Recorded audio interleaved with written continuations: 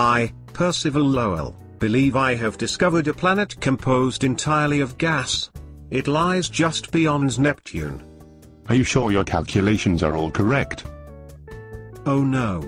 Alas, I have found an error. My calculations are faulty. I have discovered what seems to be a planet, but it is not completely made of gas. Don't feel too bad, it happens to the best of us.